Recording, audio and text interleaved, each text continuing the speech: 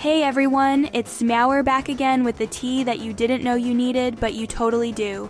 So sit back, grab a snack, or I don't know, pull out your knitting or something.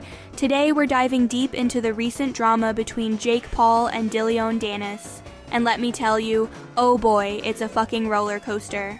So, the claim is, Jake Paul was hiding behind some curtains in a New York City club after a member of Dillion Danis' posse allegedly threw a full beer at him. Yeah, a full beer, that's not cheap, you know. And all this was, graciously reported to Drama Alert by Dillion Danis himself.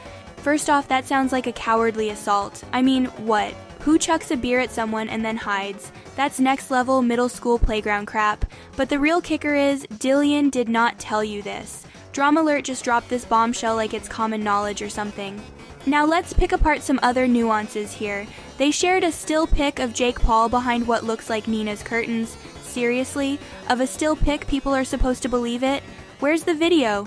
If you're gonna make a claim this audacious, I expect some 4K Ultra HD footage, not a still pic that looks like it was shot on a potato. And let's be real for a second. Did the glass hit him or just the beer? If it's just the beer, I mean shit, that's like a VIP shower in a club, right? Now let's talk about Dillion Danis. Is the man really snitching on himself for clout? Because if he is, that's just, wow, you couldn't script this, bro. Also, if this altercation took place, where was Dillion? He sends his boys to do the dirty work but can't show up himself? That's some Godfather level delegation right there. This whole situation is too overhyped.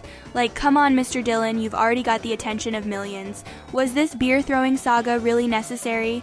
Honestly, it feels like these two are fighting before they even get into the ring.